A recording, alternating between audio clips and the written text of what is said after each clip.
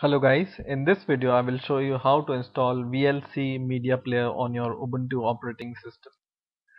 So just go to this tool strip here and search for Ubuntu Software Center and open it.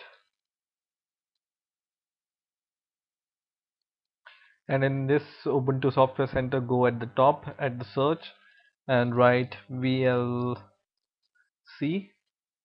and the first option you will see here is a VLC Media Player.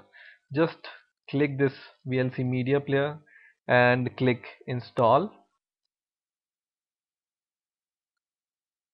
and it will ask for your Ubuntu operating system password. So I will give my password and press authenticate,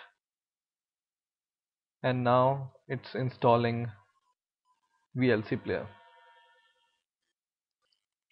So now once your VLC player is installed, it will show this remove button.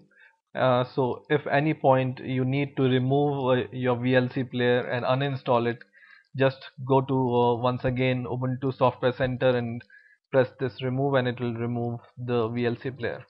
Now let's find VLC player. So go at the dash home here, and in here type VLC, and you can find it here, VLC player. What you can do is, if you want to frequently use VLC player, just drag and drop on your tool strip and just double click it, and it will open VLC player on your system.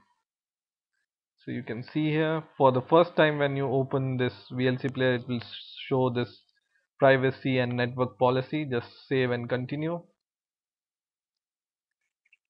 and now you are ready to use your VLC player. So I hope you have enjoyed this video. Please rate, comment and subscribe, and bye for now.